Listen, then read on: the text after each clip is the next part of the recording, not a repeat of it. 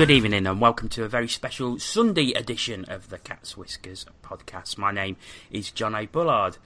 You may be wondering why we're recording on a Sunday and we're not live. Well, we've got an awful lot to get through. We will certainly surpass our normal 45-minute live limit, so we're recording this one, and obviously there's a lot of reaction after what has happened over the weekend. To discuss the goings-on at Nottingham Panthers, along with myself, are Paul Balm. Hello. Tina Taylor. Hello. And Andy Haywood. Hello.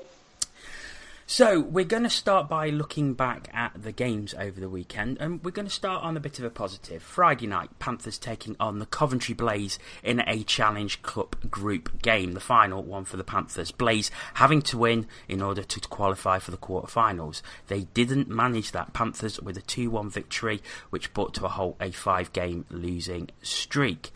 In the first period, Jeff Brown got Panthers on the board on the power play before Alex Nikiforuk made it 2-0 in the second period. Brett Robinson scoring Blazers' only goal just 5 seconds before the end of the game.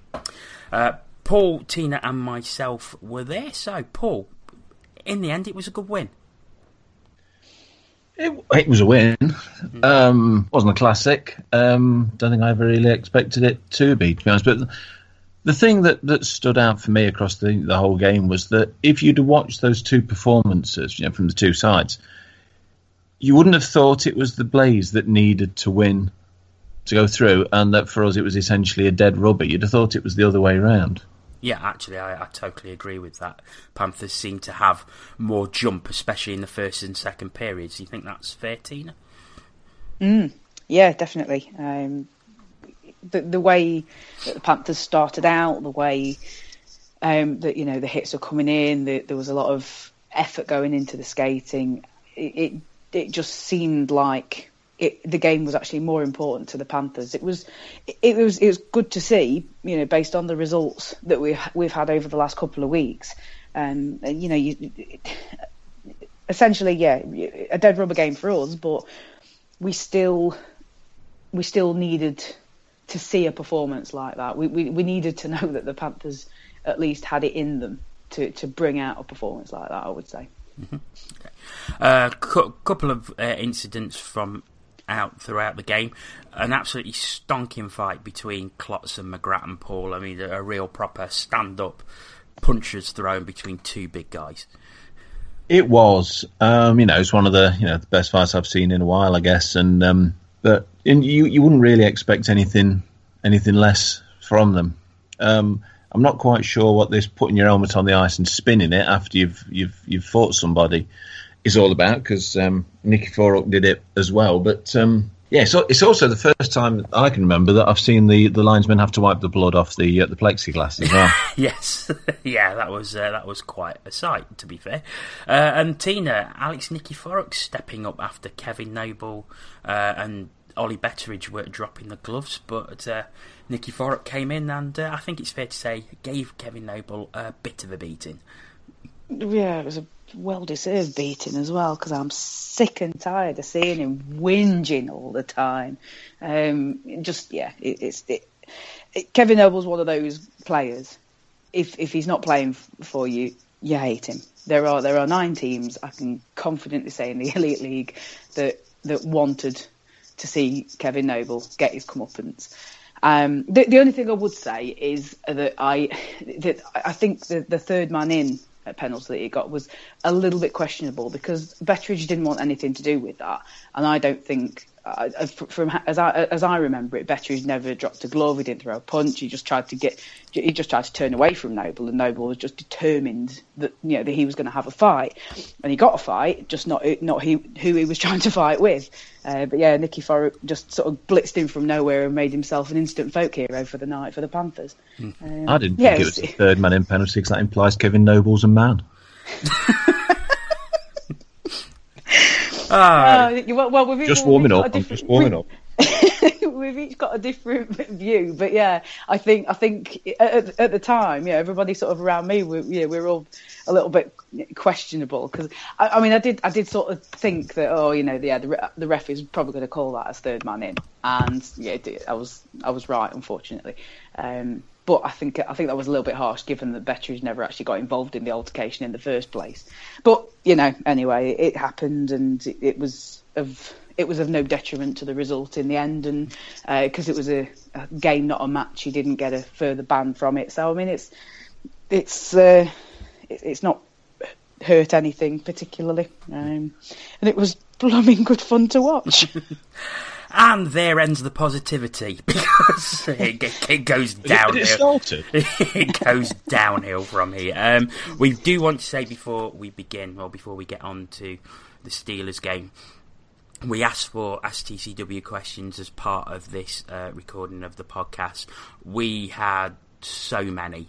Thank you very much to anyone who took the time to send us a question, whether it be on Twitter through the Cage or via Facebook. We had so many that we can't possibly go through them all, or it's going to be an incredibly long podcast. So we've had to sort of group them together and see which ones are the same. But before we begin, thank you very, very much for taking the time. And there's a lot of strong feelings out there. It's very easy to say, because a lot of very pertinent and very pointed questions, especially regarding the Panthers organisation. So Saturday night, Panthers travelled to the House of Steel to take on the Sheffield Steelers and came away with an 8-1 defeat. The Rots started in the first. Robert Dowd, Colton Fretter and Matthew Waugh scoring within just 2 minutes of the first period, between 11:33 and 13:35. Didn't get any better in the second, as Fretter and Waugh got their second and Ben O'Connor made it 6-0 into the third, and there was no mercy as Jesse Schultz and Marcus Nilsson made it 8-0 before Brad Moran broke Mustakov's shutout at 59-59. So something to take from the game, however little and however irrelevant it was in the end. So, guys, the question that we need to ask after that is, what the bleep? Andy, you go first. Is that the Andy, bleep you've been telling us you've got? Yeah. Andy, you go first, because you've not spoken yet. Well, you'd like to think that a blowout scoreline like that is a bit of a one-off and a bit of a blip, but with the form that the team are in, you sort of wouldn't really be surprised if it wasn't, which is the main worry. I mean, you look at last season when we won 8-0 up in Sheffield. It was great for us, and it was awful for them. And obviously, it was the only real sort of major blowout game of the year. I would like to think that would be the only time we'll concede 8 this season. But like I say, on current form, I'm not overly convinced that it will be. Because defensively, we've not looked good for quite a few weeks, and we've been shipping in a hell of a lot of goals. And going forward, we look, just as poor at times, and it's not a great place to be at the moment. And like I say, hopefully it's just a blip, and it's one of them blowout scorelines. And because it's against Sheffield, it'll always be sort of analysed slightly harder. Because it's a rival game, but realistically they don't come round too often, so hopefully it is just a bit of a one-off. Tina, what was your reaction? I was obviously watching on Twitter, refreshing the old timeline. I wasn't too bothered at the time, because I was at the NIC watching Paul Simon, so I was having a fantastic night, so I didn't really care about the hockey score, to be honest. I wasn't surprised that at the end of the first we were 3-0 down. I knew at that point we weren't going to win. I'd already written the game off. You go 3-0 down to the Steelers in their barn. It's a very long, hard road from that, especially like Andy says, the form that we're in. 3-0. I had no confidence we were coming back from that anyway. So after I sort of saw the end of the first period scoreline, I just didn't bother refreshing after that. I didn't bother looking. So, I sort of came out of the NIC, and I'm on the bus going home, and that's when I started to catch up and everything. It was just depressing. I'm just scrolling through Twitter. You know, obviously there's a few people from other teams that I follow, and you know they're just incredulous and they think it's hilarious, and there's surprise, and there's Panthers fans. It's all doom and gloom.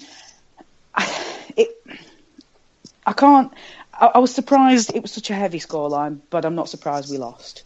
It was, after coming out on Friday and just sort of thinking, that was a decent, fairly decent performance. Yeah, we weren't great, but it was a win, and maybe that'll be a nice confidence booster, and maybe we'll go up to Sheffield and we'll come away with a point or something, or at the very least maybe we'll see a resurgence of the Panthers team that we think is there, that we hope is there. I think we've graduated from I'm sure that team is there somewhere to I think that team is there somewhere, and oh my God, where is that team that we saw at the beginning of the season? I think we've just sort of sunk to that level now. So the fact that we lost, not surprised. The fact that we lost so heavily, a little bit more surprising. It was. It's a good job I had something else to do, quite frankly, because I think I would have been a lot more angry about it. Paul? One thing is just to back up what Andy was saying. Since we last won in the league, which was the 9th of October, we've managed to score a grand total of 11 goals and let in 29. So even before last night, we're getting beaten 2-1 every game. There is a positive that the Panthers can take from all of this, though.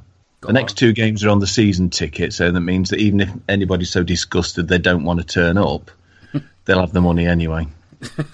Yeah, true. I mean, one of the things that really struck me this morning when I was looking through social media and looking at the cage is Sheffield fans saying that they didn't enjoy it because it was just so one-sided. There was no fight from the Panthers, that they actually lost interest. It wasn't enjoyable for them because it was just so easy.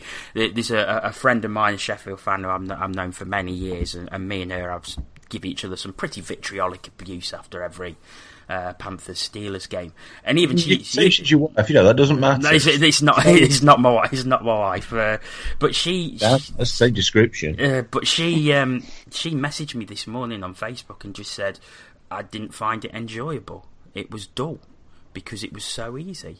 I'm like, what the hell is going off with your team? And I could only reply, I don't know. I really don't know. So there's another positive then. They might have beaten us, but they didn't enjoy it. Yeah, I don't know what we're moaning about. It's all happy stuff. And any port in a storm. We have had some Ask TCW questions which do relate to this particular game, so we'll go through those now. Jonathan Fernie, who was commentating on the highlights, which are on Steelers TV, if you can actually stomach them. they're not great viewing if you're a Panthers fan, if I'm honest. He says, should Corey Nielsen have called a timeout? If so, when? Because no timeout was called at all during the game. Andy? Well, I think in hindsight you'd probably say after the third goal. Yeah, which is what I would have said as well.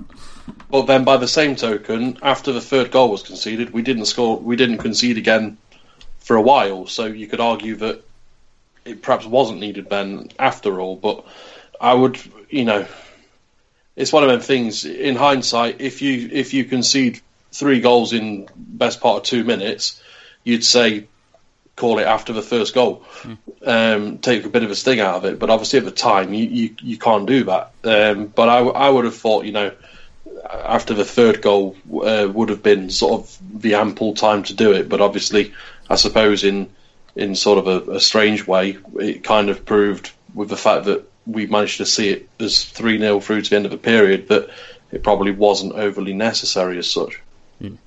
Another one from Colin Basford. He says, why leave Henry Passel in last night and crush the confidence he built up on Friday? Paul?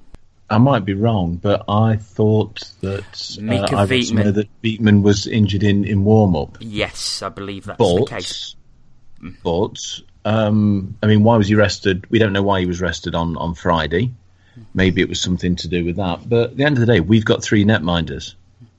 We can warm up 3 netminders as far as I'm aware, and then only sort of play 2. So, why wasn't Green? Was Green there? Was yes, he there? Yes, he was. Yes, he was. There. Yeah. So was he there? Was he there in any more of a role just to write stuff down on a clipboard? We've got the resources. We should be utilising them. Yeah. Any other thoughts on that? Only that I'm not sure what the rules is with regarding warming up goalies. I think you could put Dan Green down on the game sheet, but I think he has to go down as player. Yeah, he'd have to go down as a skater. I think that's what they did with Gospel that time against Edinburgh. And used the 3 netminders. So it is possible then. Yeah. I mean, Gospel went down on the game sheet as a skater, and then when Green went off injured, he obviously had his gear all ready. The only thing issue is it has to be injuries in that regards, though. You can't just change it for the sake of changing it. It has to be both goalies are injured to bring on a third. Fair enough, but I mean, I suppose the other thing is, did Dan Green have his kit there? Is the other question that well again that just sort of speaks into what Paul was saying. We've got the resources, so why didn't he have his gear there? I would turn the question around. I mean, if he didn't have his gear there, why not? He is a goalie for the Nottingham Panthers, and he should be ready to jump in should a situation like this occur. We've been here before where Kowalski had to go off, Green went off injured, and so we had Gospel come in. We've directly had this happen to us before when Corey Nielsen and Rick Strachan have been on the bench, so they are aware, of a scenario like that. It's not even like it's happened to another team; it's happened to us. So if Dan Green has travelled with the team and his equipment hasn't, then I would question why. It's also worth pointing out that Henry Pastel has now played 2 games in Sheffield and conceded 15 goals. However, the reports from the game last night say that if it hadn't have been for him, the scoreline could have been a lot worse because he was literally hung out to dry by his defence. I mean, Paul, that's a worry. It is, and I think what it shows as well, though, is how poor Blaze were the night before. It is a worry, and so we've let in 29 goals in 6 games, and all right, hopefully last night was an aberration, and it does skew the figure slightly, but that's where one of the rots has set in, and it has, Nielsen has to be looking to change it if he wants to get anything. I mean, as far as I'm concerned, the league's gone. We might be able mathematically to win it, but do we actually look like winning it? That's the difference. So I tell you, well, I said it after the Belfast game. If I was Corey Nielsen, I wouldn't have a clue where to start. Okay. Another question. This comes from Yotes on the Cage. Is it acceptable for the coach to duck the post-game interview after a heavy loss? Andy?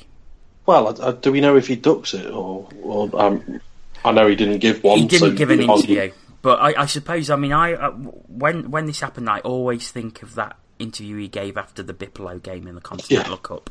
I was going to say you should ask Owen Bradley that question. And that's the one that always comes to mind. And I'd like to think it was because he was giving the team a dressing down. Yeah, but we don't know that. Yeah, ultimately we won't know, and we'll never know. But realistically, like you say, I'd like to think that the reason why he didn't do any post-match interviews with anything was because he was too busy, sort of having it out with the players.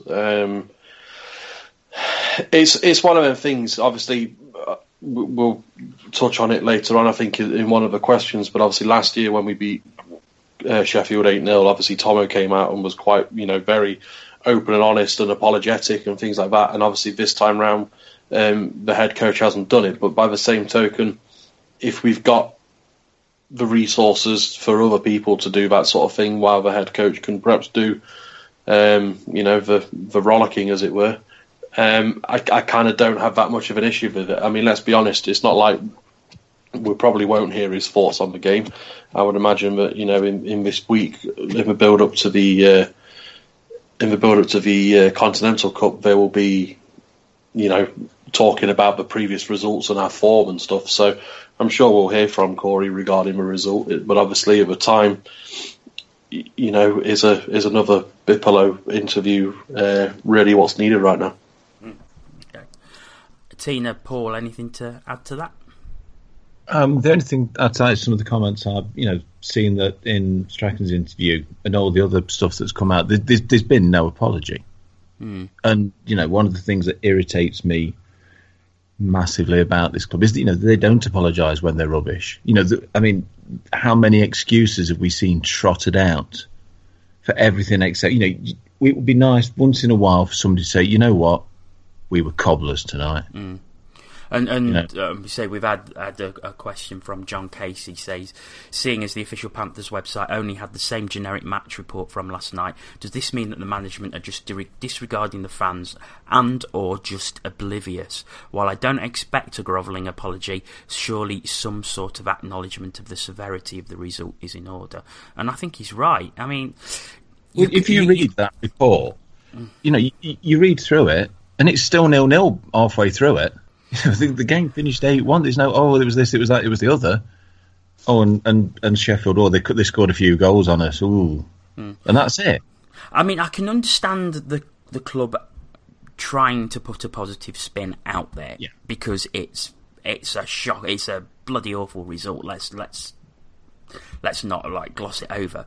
Losing 8-1 to Sheffield is terrible, but I think John is absolutely right. There's just no acknowledgement from the club about how bad it is and how fans will be feeling as well, because there's some fans will be pretty angry at that result. And at the end of the day, they've paid to go and watch. They've paid their money. They've spent their time travelling there. The Panthers are being paid to be there, and regardless of how you look at whether they should apologise or not, that makes a huge difference. But going back to I agree with what you're saying about they're going to try and put a certain amount of positive spin on it. But look at the kudos. I think was it Wigan Football Club got when they essentially repaid the ticket prices. That's right. Yes, for all the ones. Look at the amount. I'm not saying Panthers should necessarily do that, but it shows what can happen and how the attitude towards a club can change by doing something like that. Tina, any thoughts? Well, I apologise if you think this is unacceptable for sending it out there, but you'll have to edit this out later. But in terms of the way the Panthers have handled this, in terms of PR, they seem to think you can polish a turd. It's not. They've just been really, I won't say quiet about it. They've just sort of, we had a game in Sheffield, we didn't do very well, but never mind. And then you're going to get, good seats still available for the next game. And they're going to expect that fans are going to be travelling to Odense, which they are. I know there's people already booked to go over there, and then they're going to be, pumping the 2 home games for when we get back. It's so some sort of acknowledgement. It's. I know, outwardly, you don't want to give the impression that this is something that happens on a regular basis. I mean, we're getting kind of used to bad results at the moment because we've had a few now in consecutive form, and it would just be nice, like Paul says, for the Panthers just to say we were rubbish. And that's an awful result. We're really sorry that you had to pay money to go and see that, and it's not good enough, and we're hoping to do better. Something along those lines. I mean, you don't have to be as blunt and as brutal as that. And they pay people to come up with eloquent ways of saying that. And I'm sure if I really thought about it, I could come up with a more eloquent way of saying that and send it to them. But I don't want to. I'm not paid by the Panthers organisation. I don't do their PR. So I will just sort of put it out there in simple terms. It's not hard. They were rubbish. They hung the netminder out to dry, from what I understand. I mean, obviously, as I said, I wasn't at the game. Just something to say, we're really sorry about that, and we want to do better. We are going to move on and try and get through some of the loads of questions that you've sent us throughout today. If we don't ask your question, please don't take offence. It's just we've had that many, we can't possibly go through them all. We're going to start with a couple of questions actually with opposite viewpoints, which should create quite a bit of discussion. First one comes from Matthew Dodd. He says, we talk about players only being here for a paycheck. Could the same be said for Corey?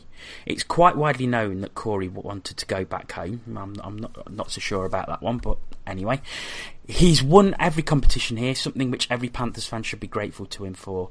The only thing he's chasing is a second league title. I can't help but feel he's maybe disinterested and only here as it's an easy option. The next question that sort of goes against that a little bit is from Max Artis. It says, why is it that Corey's head is up for the chop every time we hit bad form? If we adopted this mentality, then we would have had more team coaches than the England football team. Do you think the team needs a shake-up from the top down? GM has been doing the bare minimum for the last few years. It's time for a change. So, Andy, I'll start with you. Your thoughts on both of those questions. Well, I think in response to Max Artis, I think ultimately it comes as part of the territory.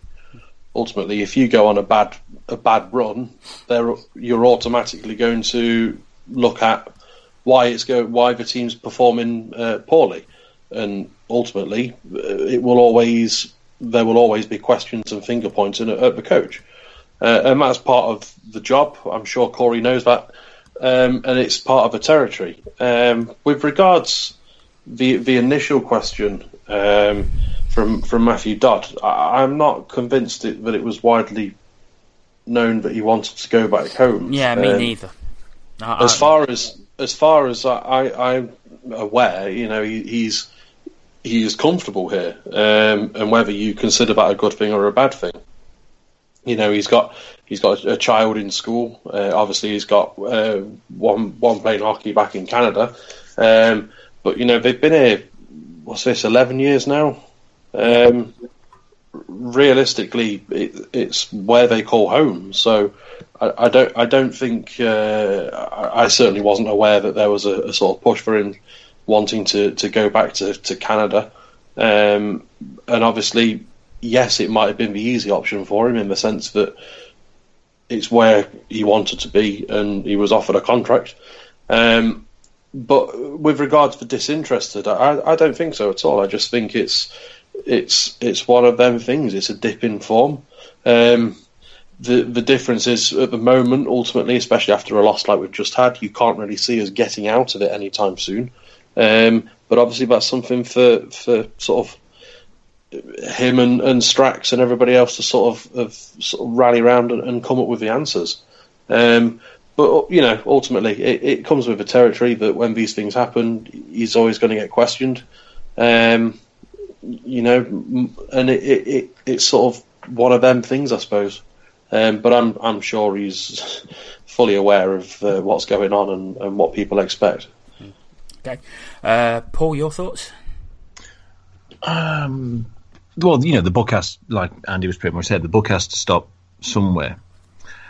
The thing that worries me is that we've been here before and it doesn't feel like any lessons have been learnt from it, if I'm honest. And it's one of the things that unfortunately has to be looked at, has to be questioned, and that's what fans will ultimately do. But I'm sort of somewhere in between the two of those arguments, if I'm honest. Tina? I think, like Andy says, it comes with the territory. I think with us being a league-oriented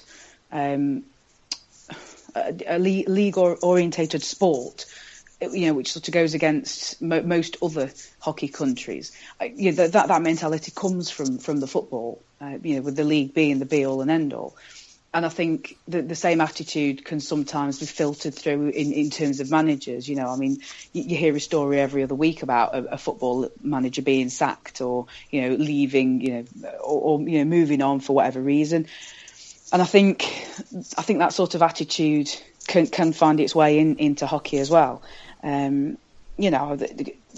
been here a long time, and he obviously wants both of his kids to get a hockey education over in Canada, because that's how they're going to have the best chance of progressing with their hockey and their education simultaneously. I don't think this country's in a good enough it isn't. The youth hockey isn't in a good enough state for them to get that kind of education over here. So I think that may be the reason why it's, in inverted commas, widely known that he wants to go back over to Canada. I don't think he necessarily wants to, but he just wants his kids to go over there, and that's fine. Every parent wants the best for their child, and that's what Corey and his wife think is the best way forward for them. Whether they want to follow them over there and go and be with them while they're getting that education is another story. In respect of his head always being up for the chop, that's where the buck always stops with the coach. But should it? With the club the way it is, Max did make the point. Do you think the team needs a shakedown from the top down? So do we need to be looking higher? I think that I think there's an awful lot of gripes with the Nottingham Panthers as an organisation, not just the Nottingham Panthers as a team. We have seen a Nottingham Panthers team be coached to a league title. It has happened in our lifetime, despite serious reservations that we would ever see it. And years and years of us having 1956 chanted in our faces. So we know it can be done. And we know it can be done with the personnel that are on board now. But nothing ever stays the same. Things are always changing. So something has changed, so as there is unrest within the organisation. The team changes all the time, and that's the nature of the sport. So you can't blame it on the changing of on-ice personnel, because that's been happening since year dot. We've had a steady coaching tandem for a while now, and as I said, that coaching tandem has brought us a league title. We don't see a lot of what happens, in the off-ice organisation. We hear little bits and bobs here and there, but something is definitely not right. So, in terms of the on-ice results, yes, the coaches are responsible for that, but they have to have the support from the organisation. We don't know if they are getting that support. If they're not getting that support, then yes, something is not right, and something needs to change. That leads on to another question, which comes from a view from the Bridge podcast. And Paul, I'll put this one to you initially. Are the management under pressure, or have they built enough good faith previously? Under pressure to do what? I guess are they under pressure because of the situation? I think neither. Frankly. And I'm not saying that, and I'm not saying no. I think that's a good thing, because I don't. Have they built up good faith? I don't think so. I don't see anything that they've done that would engender that sort of good faith. But and are they under pressure? I doubt it, because I don't. I could be wrong. Hopefully I am, but I don't see the Nottingham Panthers as a results-driven team. Not in results in terms of games. I see them as a financially driven team. I think I must have said this before. Before every home game, there are half a dozen tweets go out saying, you can park here for this amount, you can catch the tram, you can do this, you can do that, eat here, drink there. We sign a player, or something like, last night happens. We sign a player, we're told to, all we get is, look on the website. We sign, we lose like we did last night, and it's, well, not much happened. Buy tickets for the next game, we're off to Europe, yay. I don't think the priorities are right, if I'm honest. Yeah, I don't want to see us going bust every week, but we've got to remember that we are a sporting organisation. Yeah, absolutely. Or should be. Absolutely agree. Absolutely agree. Okay. Can I go now then? Next question comes from David Spence. Andy, this one's coming to you first. He says, how deluded are some of our fan base? Well, I don't think I am after that, but yeah. Well, yeah. I'm sure every team has them. But reading some of the stuff on the back of not necessarily just yesterday's result, but over some of the performances recently, some of the things you read on various things are just so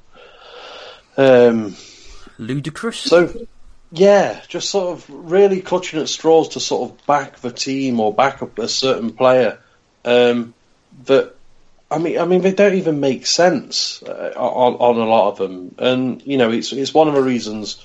I've made no secret over the fact that I actually deleted an awful lot of my social media sort of side of things. I stopped following practically everybody in the Elite League that I used to. I'm not in any of the Facebook groups anymore. I've stopped reading the Cage and the Hockey Forum and stuff like that, because it's sort of, yes, you get both sides of it, and it is only ever extremes, because ultimately the people that are content don't ever really feel the need to have to voice for how content they are. It's either the people that are really angry or the people that are seeing it as everything's peachy and rosy. But I mean, specifically this week, with the little snippets that I've seen, it isn't peachy and rosy, and yet you're still seeing comments and things, talking like it's one of the greatest teams that we've had, and it might turn out to be that way, perhaps. I mean, let's be honest, I'm 99% certain that it won't be. But there's not a single player at performing at the moment that would. I don't think they'd trouble any other, starting position for any other team in the league at the moment on current form, and that's the biggest problem in my eyes. But obviously, from what you're reading, some of them are world beaters, and they're really not. And obviously, I think in a way that kind of attitude, if that kind of attitude was sort of wholesale across the fan base, I think that would be more dangerous for the club than if it was the fan base would completely be opposite. I think an entire fan base of people that are happy to accept the way things are going as they're trying hard and aren't they great, is a lot more damaging to the club itself than if everyone was saying this is awful and everybody needs to be sacked and start again. Let's just stop playing hockey this season and start again next year and that sort of thing. I think it's a lot more damaging that people are not necessarily willing to accept it, because it's not about the acceptance. It's about this strange sort of everything's peachy sort of attitude, and I think that's really quite scary. Anything to add, guys? No, I don't think so. I agree entirely with what Andy said. Yep. Okay. We shall move on to our next question. Again, a couple that we've grouped together along the same theme. From Sally Hutton. How many fans support the trip to Europe right now? Shouldn't we be focusing on the league? And from Glenn Watson, do any of you think that after our latest outing in Europe, if it all goes wrong, will there be any changes? Tina, you start off on that one. Well, I mean, the trip to Europe is happening. whether we like it or not. So I know, as I said earlier, there's people that have already booked to go, so they may as well go out there and go and support the team as they intended to. Whether they'll do it with as much enthusiasm and vigour as they would have done had we not lost our last 5 important games, who knows? But good luck to them, because I think the confidence of the Panthers team is going to be on the floor right now. So I don't. It's not going to be anything like the last round. It's going to be tough anyway. But we are in an absolutely diabolical run of form at the moment. It's going to make it twice as bad. So the question is, shouldn't we be focusing on the league? Yes, I would like to focus on the league, but we are committed to playing in a round of the Continental Cup. So, I don't want us to, just all of a sudden say, no, sorry, we're having a bit of a domestic problem here. We can't come, we're going to concede. And I don't think that would go down too well. It wouldn't show our league in a good light. It wouldn't show us as a team in a good light. So that's just where we are at the moment. This is where the schedule is, and the team is going over there. And more than anything else, whenever you do play in a competition that is outside of your own domestic league, you're representing your league. So we need to go out there and do the best we can, because we don't want I don't know if it would happen or what the parameters would be, but I don't really want the Continental Cup to all of a sudden say, no, we don't want you.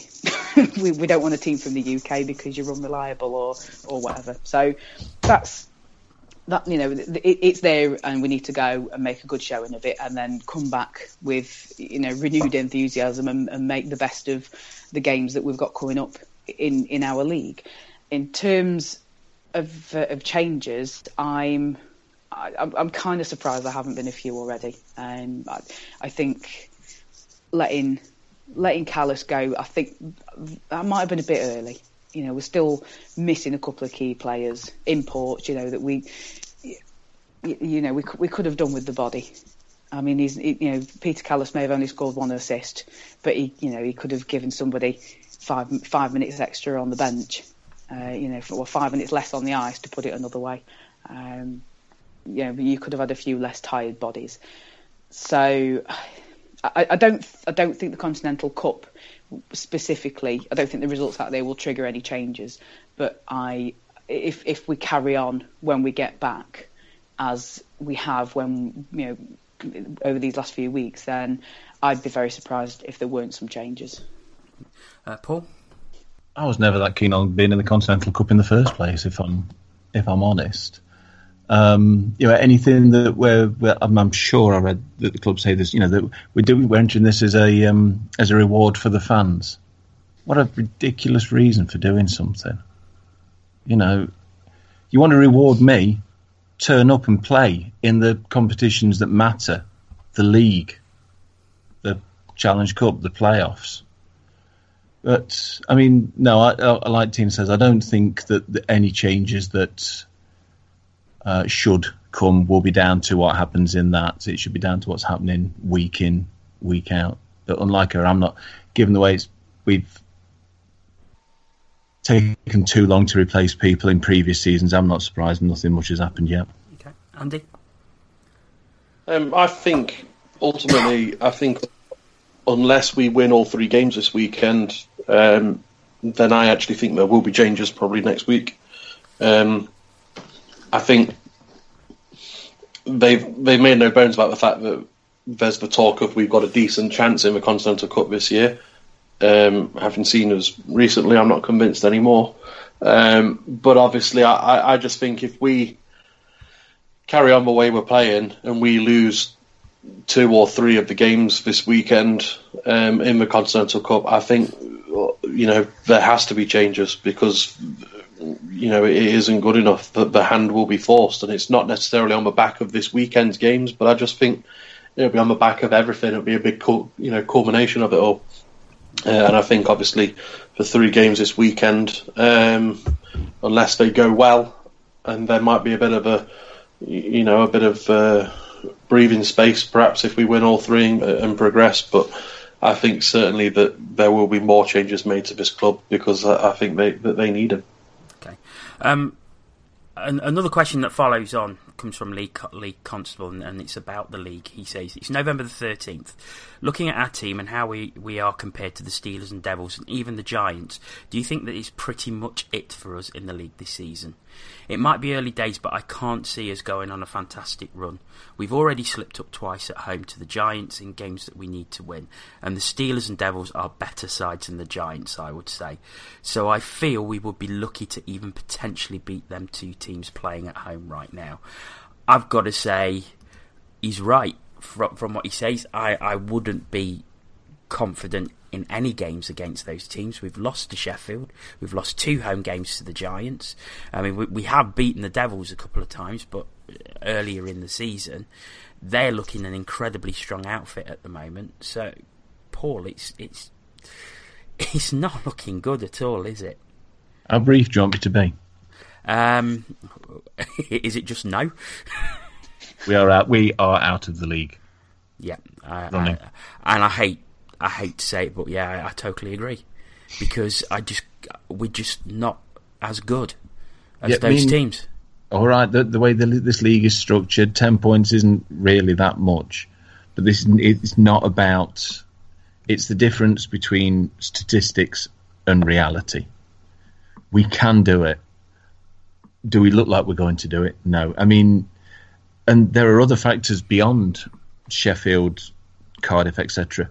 We've already lost, I think it's 4 times as many games against teams in the other conference as we did in the whole of the season that we won the league. 4 times, and it's November. You don't go a whole month without winning a game and win the league. Tina, Andy, any different opinion to that? Do you think we've still got a chance? Either of you? No, not a chance. No. Andy? I can't. I think just about the key. I don't think it's necessarily about our form anymore. I just can't see Sheffield losing enough games for us to catch them. Yeah, fair point. Very fair point. Andy? I actually sort of kind of agree, but for the opposite reason. I think I think even if we turn a corner and beat Sheffield for the rest of the season, I just can't see where the spark's going to come in this team at the moment on current form. We're shipping in goals, left, right, and centre, and we haven't got a player that's sort of grabbing the game by the scruff of the neck and scoring goals, or at least setting goal, making plays to set up other people to score goals. There just isn't a spark in this team, and everything seems to be going wrong at once. And so ultimately, 10 points might be surmountable, but unfortunately, I think realistically, there's a fair chance that it's going to get worse before it gets better at the moment. And that's the issue. Okay. One of the other issues that we've had, we seem to suffer from since the season we won the league, is injuries. And the group of questions here. Colin Basford, why do we seem to suffer injuries more than other teams? Is it recruitment or something else such as training, physio? From Ian Braisby, Panthers are well known for not revealing the nature and severity of injuries. Is this really to avoid tipping off opponents or because they genuinely don't have a clue? Is it time to look closely at the club's fitness, conditioning and recovery regime? Every season we have a long injury list with different players in the team. Can't stop knocks happening in a physical sport, but players can be conditioned so those knocks don't keep them out, and expert recovery minimises layoffs. And then another question that follows on from that, from Karen Locke. Why are we not getting replacement players for the injured? Insurance pays their wages while they are injured. It's leaving the guys left to do double shifts, and I suppose that that came to fruition last night when we had 15 skaters to Sheffield 20. So, who wants to come in on that little lots It's first. It's a knock-on effect, isn't it? In terms of the injuries, you're expecting players to play more, so they get injured more. And why we don't do it? We're talking about resources earlier. I really, really do not know, and it happens time and time again. In terms of the why we keep getting injuries, I don't know. This is something I raised on here a couple of years ago. It kept happening. I mean, even the season when we won the league, we had injuries. It's just that they all happened to Martin Tuma. So that season, obviously, Jonathan Weaver broke his hand, and Robert Farmer and I think David Clark didn't start the season. Am I right? Farmer wasn't with us the season we won the league. Oh, well, there you go. Then. Lee was out for a while. Yeah, as well. And Clark, I think Clark was out for a bit, but I think generally the season we won the league, we didn't suffer from injuries. Not at all. But we were fit. That's why. Yeah, I mean, realistically, we had an abundance of imports, didn't we? The biggest problem we had was choosing who to sit. True. I just think that injuries are going to happen. That's a given. There's no way on earth you're going to go through a season with every single player playing every single game from day one. And there will be times when you are short benched because of injuries. But it's the frequency of them that happens. And some of them, are. Some of them, realistically, there's not a great deal you can do about them. Harping on to that season that we won the league, or even Jeff Waugh last year with his injury. He blocks a shot, and I think it was Waugh broken ribs last year. Yeah, I believe that's what the team referred to as warrior damage. Right. And obviously, the year we won the league, it was a broken hand for Weaver. Things like that. You can't do a lot about, but you can't realistically. No, you can't condition for a puck hitting you and breaking a bone. And breaking bones. That's unlucky. But muscle strains, not necessarily concussions, I suppose, because ultimately, if someone takes your head off, then you're going to be concussed. But things like the muscle damages and stuff like that, and just the sheer abundance of injuries, it is concerning. Because we seem to be the only one that ever consistently seemingly has them, and I know that there's other teams that have injuries, and I know that obviously they'll look at it and say, well, there's not a lot we can do about this one, there's not a lot we can do about that one, blah, blah, blah, blah. And they even joke about it when they made that press release about visiting somebody from Goose Fair. Some sort of psychic person. I believe she was called Gypsy Boswell. And it's like, can we not just take this a bit more seriously and perhaps, look into the reasons why we keep having depleted squads with injuries and look at getting some sort of professional and serious sort of strength and conditioning rather than just using a local gym and a sort of almost like a personal trainer basis. I mean, I don't know whether they are having strength and conditioning training or anything like that. I'd like to think they're having something along those lines. But, we've not had it out in the open that we're using proper strength and conditioning training for sports since we won the league and it was Mark Coles at M10. Now, obviously, from what I'm led to believe, the reason why Mark Coles isn't doing it anymore is down to Mark Cole's lifestyle. He's from what I gather, he's now a professional bodybuilder, and obviously doesn't have the time to commit to doing that side of things because he has to put obviously a lot of emphasis and time and effort into his own life. But why have we not really replaced him in that regards? And again, we might have done, but it's that knowledge. And the fact that you don't see anyone there at the arena. You used to see Mark Coles there every game, behind the glass, watching the games. And we might have someone that looks over, fitness and regimes and stuff, and that's, fair enough if it is. But unfortunately, if we don't see it as fans and we keep getting these injuries, these questions will always get asked. Okay. Tina? I don't really think I can add to any of that. I think Andy's probably just about covered it. It's just, as a fan, it's just disappointing when we have to keep talking about it. It's boring. And the only way that record is going to get changed is if the Panthers do something about it. And I think Andy's got it spot on. Why is there no strength and conditioning? I would like to think, because everybody knew that Mark Coles was doing it when in the year he was doing it. So you'd like to think if somebody else was doing that as a sort of specialised role, that there'd be some sort of communication about it. Well, and to be fair as well, they deserve the recognition. Yeah. If we have a strength and conditioning coach on our team, why are they not getting any recognition? Yeah.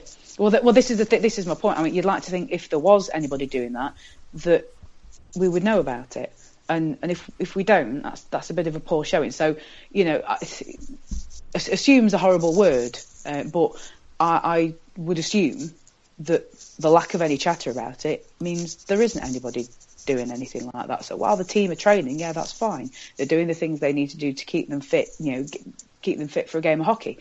What the Nottingham Panthers are not doing is ensuring that they are doing everything that they can to safeguard those guys, the guys out on the ice, from getting all these little niggly injuries that are preventable, essentially.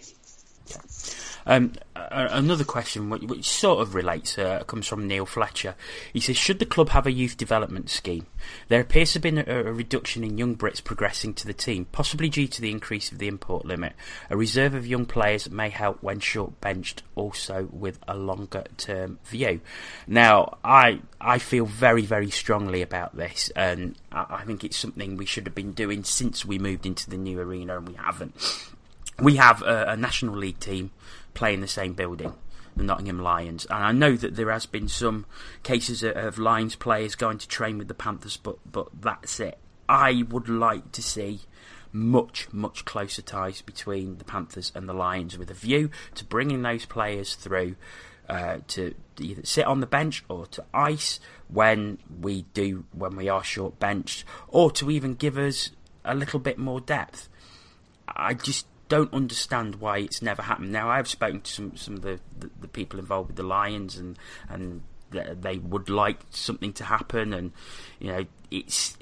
but I would just like to see a link up between the two clubs, and I'm just amazed that even 15 years since we moved into the arena, or 16 years, whatever it is, there's still nothing there, and I think it could only bring positive benefits for both teams. So, anyone else want to come in on that one?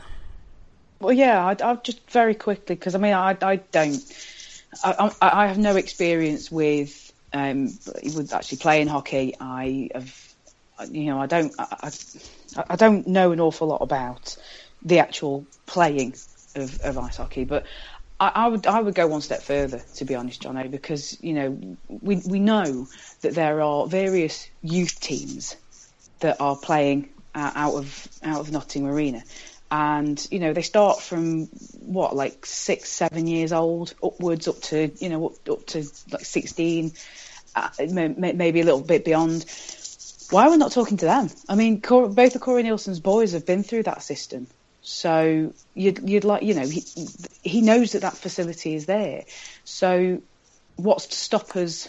There's kids that are coming to the arena week in, week out, and training in a Nottingham youth system. There's surely there is some conversation that can be had there even before they get to the Lions.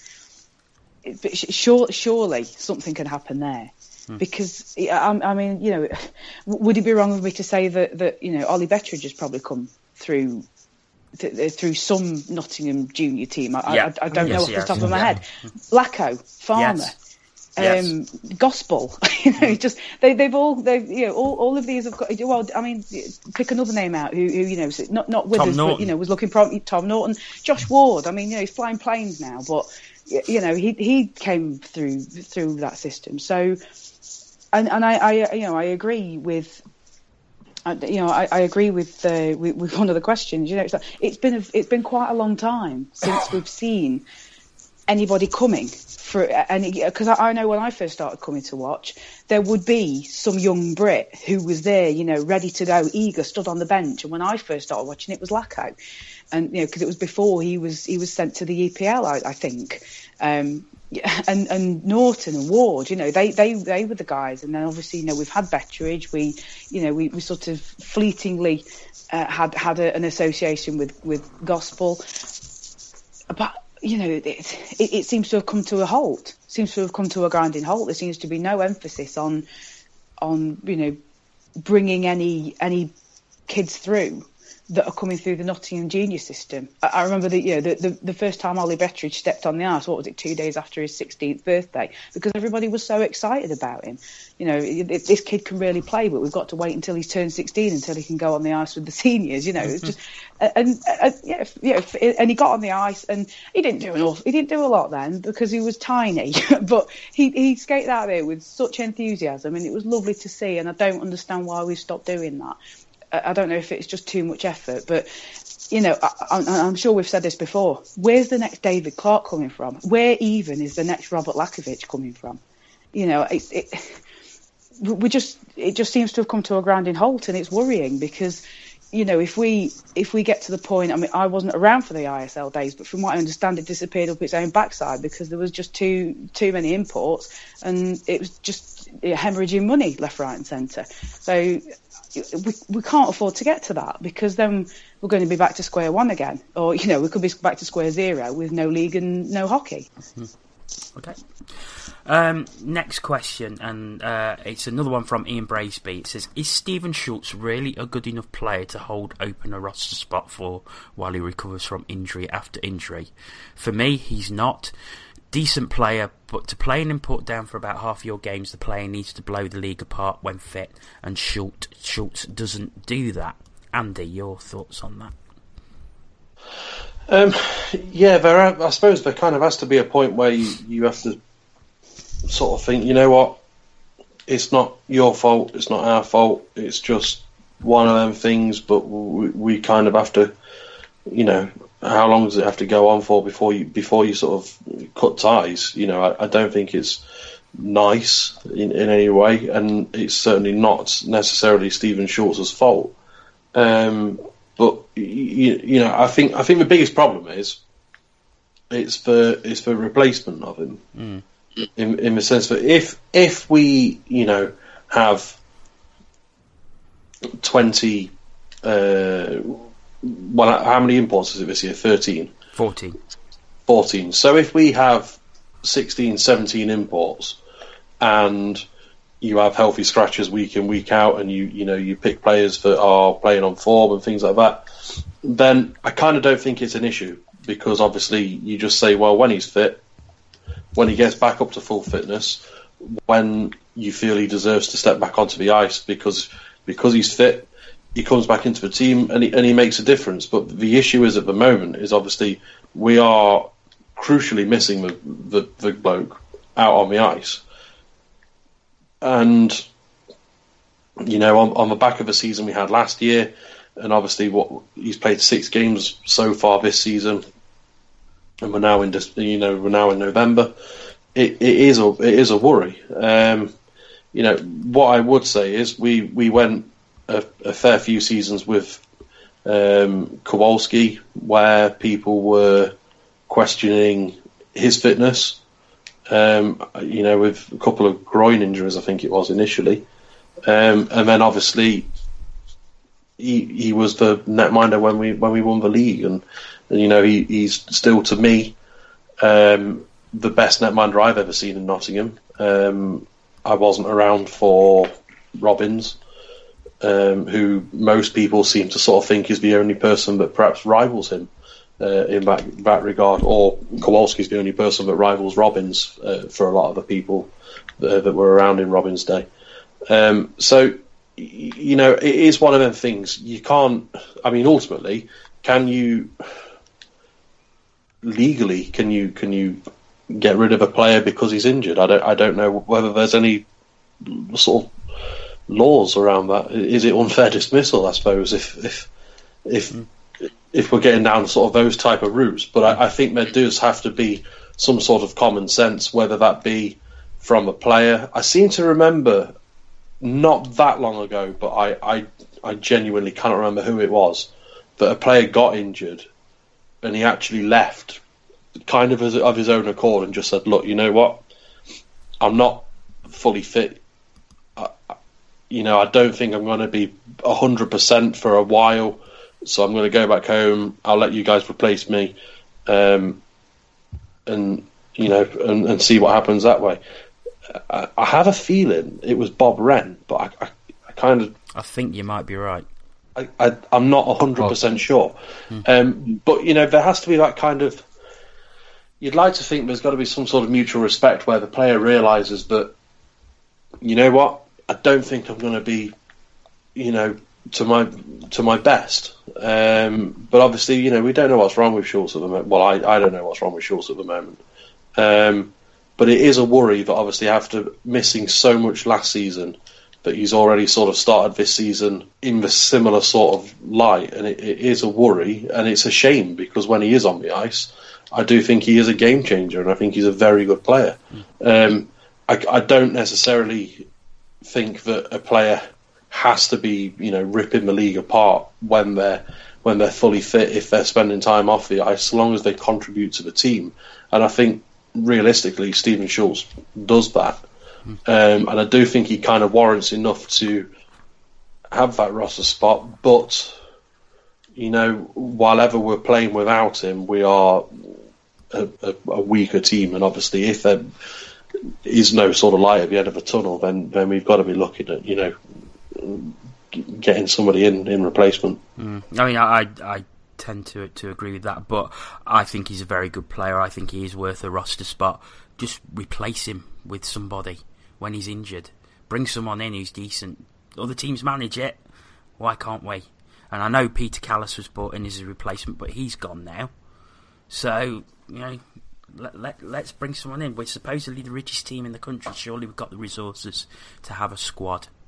And that's the way I see it. And I think that also links back to the previous question about youth development as well, and having a group of youth players who could come in as well. So, yeah,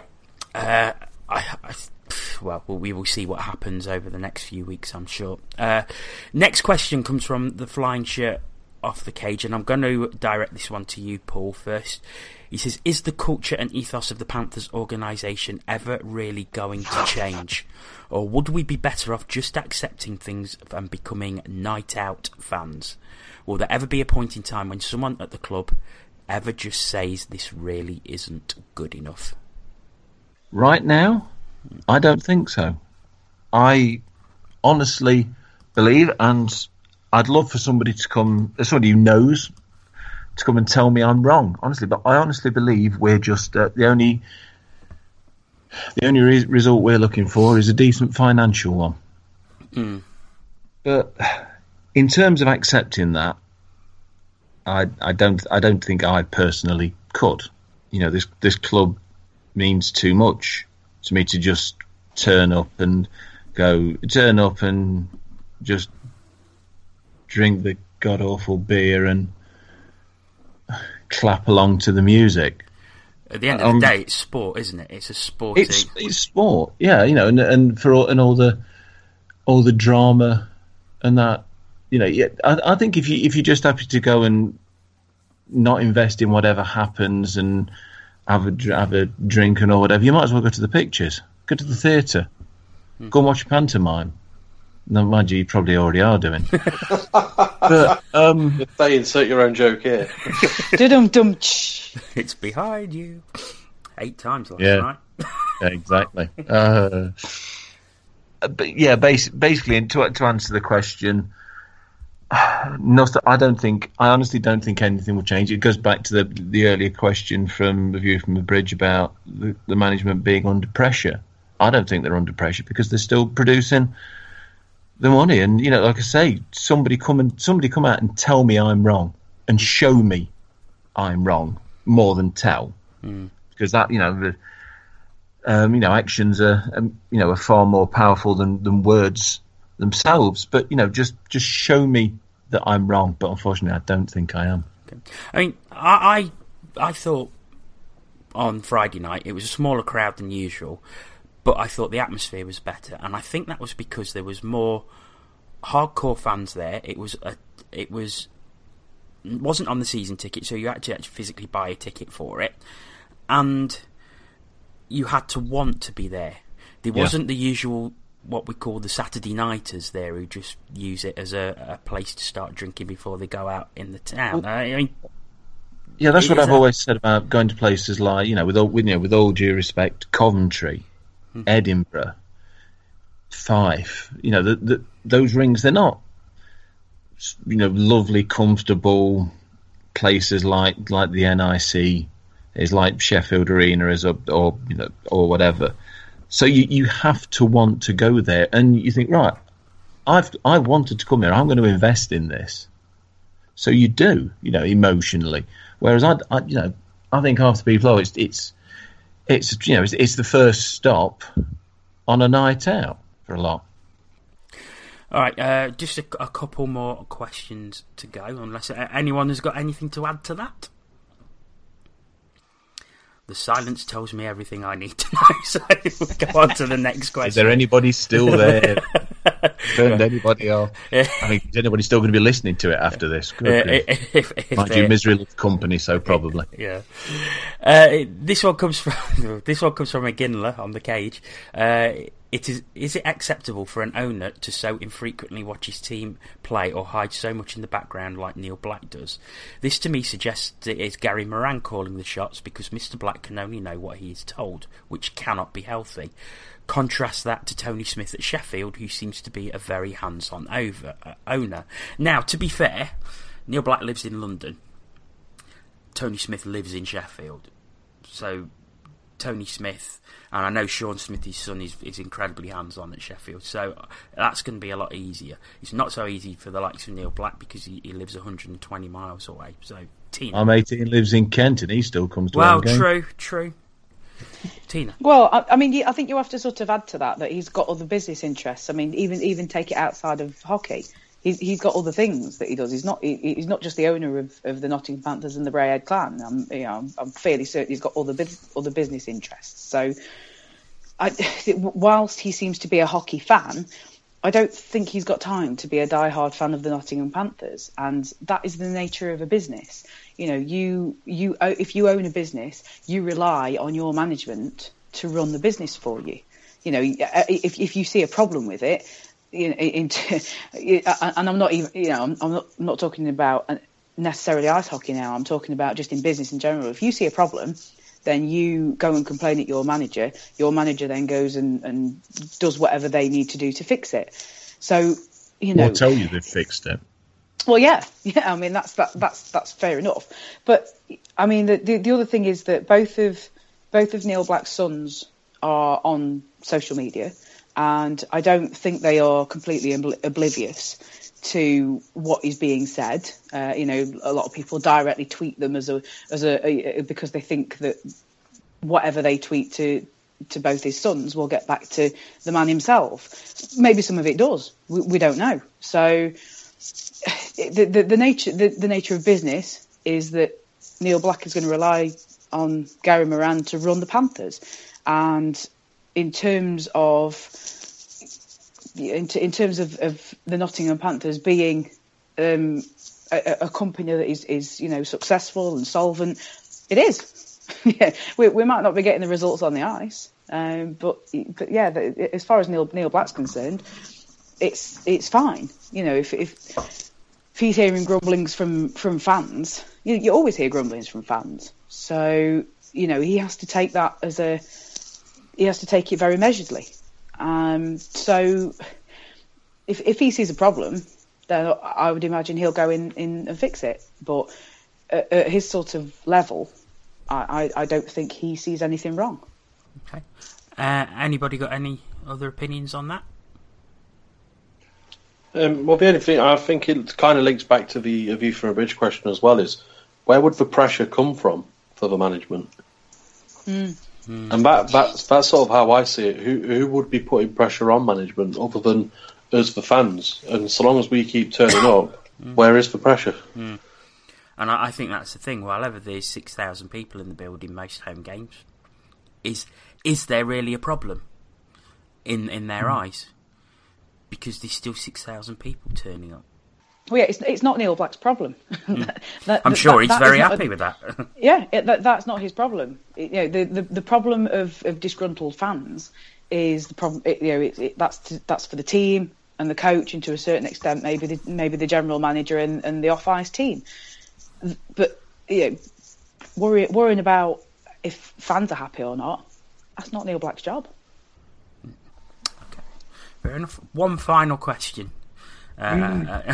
We can all have a go at this, and it comes from Ray Adams. He says, "Can Panthers do a cup-only season ticket next season? It seems that's the only time they turn up." Andy? Well, while it's actually rather tongue-in-cheek, I imagine, in the sort of a way it's written, I actually think it's not a bad idea, in the sense that, you could offer discounted rates. It would perhaps guarantee that you'd get people in for, say, the games that aren't Sheffield, that always they're the ones that never end up on the season ticket. And I suppose the difficulty is when we have the double up games, which again is another argument because there shouldn't be any, in my opinion. But you look at things like the cricket is a case in point. You can get a season ticket for the 2020 games. Because they know that people want to go to all the 2020 games, so they can offer that kind of deal. And I would hazard a guess that there will be plenty of people that would be willing to buy a mini season ticket for the Challenge Cup round robin games. Obviously, I don't think you could do it for the whole of the Challenge Cup because do you charge everyone for all the way up to the final and then you don't make it, so you've overcharged people? Or do you charge people for just the group stages, you make it to the final and then you've been undercharged people? You can only do it for the round robin stage, for the group stages, but I think it potentially, like I say, although the question was probably slightly tongue-in-cheek, I think potentially it's a decent question and something that perhaps in the future you might see not necessarily just us doing, but perhaps other teams might pick up on it. Just a bit of extra revenue and a bit more guarantee that people are going to come because they'd be buying the tickets up front. And with the Challenge Cup being sort of played early doors, I would hazard a guess that you're going to get a lot of people interested because it's going to be their first chances to see the team when we're all full of hope and excitement. Anything anyone wants to add? Yeah, well, sorry, go on, Paul. No, I was just going to say not to that, no. No, well, I think I've mentioned this in a previous podcast, but just as an addition to what Andy's saying, yeah, I appreciate that the question is tongue-in-cheek. We do seem to be very good at winning the cup. But yeah, first of all, we need to stop doing double ups. It's ridiculous. We're the only team that's done it this year, as far as I'm aware. So that's got to stop. We either take it seriously or we don't bother. It just infuriates me every year. But if we are going to take it seriously, I would definitely be a fan of having like a bolt on for my season ticket for the round robin games, so that I know that I've paid for all the games up front. I get my season ticket and I've already got the Challenge Cup games, and I don't have to pay any extra for them at the beginning, after the season, because it's blooming hard work when you've bought your season ticket, and then for the first couple of months of the year you've got extra games to go and buy, and then the club. The club expects that people, that fans are going to travel to away games as well. It's financially, it can be hard work being a Panthers fan, especially at the beginning of the season. And it's just money, and it just feeds more fuel to the fire that we're just a cash cow. So that's one way you can kind of make it easier. How many Challenge Cup games have you missed at home though? How many have I missed this season? I don't think I've missed any. Precisely. I've missed. Well, three. There is that. Yeah. Yeah, you've got a good excuse, Andy. To be fair. No, but I haven't though. I mean, the reasons why why I have missed them. I mean, I didn't go on Friday because we were awful the game before, and I just thought I don't want to pay to see that. If I was offered a Challenge Cup season ticket in the summer, I'd have been there on Friday because I'd have already bought it. Yeah. The only reason I was there on Friday is because we'd signed Kudrock, and I thought, I'll go and have a look at him, and I'm not going to be in a dents next weekend, so it would be a fortnight without hockey. If neither of those had been the case, if we'd not signed anybody and we got a game next weekend, they wouldn't have had my 18 quid or however much it was. Yeah, I mean the thing is, just to add to you, it's not necessary. It's not even about. It's not even just taking the money out of it. Oh, I don't know, because that's not what it is. It's just a nice thing that they could do for us. It's just something that they could say, like for me, it'd be easier if I just paid it all at once. I could just say, it's just a nice thing that the Panthers or the arena or whoever it is that's controlling all this could say, just so you don't have to be paying for more games after you've shelled out a few £100 for your season ticket. You can pay it all at once, or and I know they do the direct debit as well. You can pay it off monthly. So if you factor the price of the Challenge Cup games into that, you already know it's coming. Well, I'd ask why the Challenge Cup group games aren't on the season ticket anyway. We know the group games are going to happen, so why aren't they included? Yeah. Well, that's my point. I mean, it's something along those lines. Just reprice it for the Challenge Cup games. I mean, what's so hard about that? We know it's going to be 2 because the other 2 will be doubled up. But there you go. Well, they're going to know how many games there are, so just charge the correct amount rather than messing us about. And there's the other problem that you buy your tickets, you add them to the season ticket, you turn up at the gate to get in, and it's not registered that you've bought them. Yeah, that's another problem. But for another time, I think we've gone on far too long. I want to say a massive, massive thank you to everyone who took the time to send questions in. Once again, apologise if we didn't read yours out, but like I say, we got so many it was very, very difficult. I think you should thank the people who are still with us. Yeah, well, I obviously thank you very much for listening. I can imagine it's not been Are we going back to live next week? We're going back to live on Thursday. I mean, obviously, because this is recorded, we will not be doing the live show, normal live shows on Monday and Wednesday, unless anything drastic happens during the week.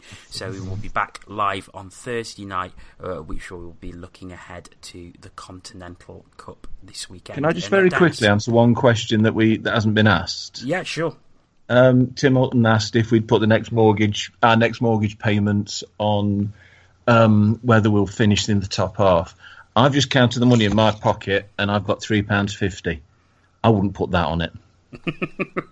Fair enough. There you go. So once again, thank you to you for listening, and many, many thanks to Paul Balm. Thank you very much. Thank you for staying with us. T the Taylor. TTFN. And Andy Haywood. No worries at all. See you soon. So we will be back again live 8:45 p.m. on Thursday evening. Thank you very much, and we will see you then.